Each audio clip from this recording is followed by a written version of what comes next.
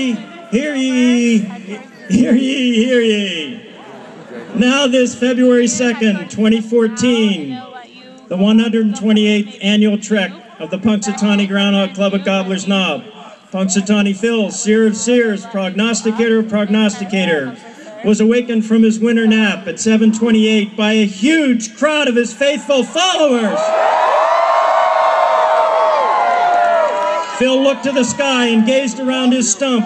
Then, speaking in Groundhogese, he directed President Bill Dealey to the proper scroll, which reads, "A Super Bowl winner I will not predict, but my weather forecast you cannot contradict."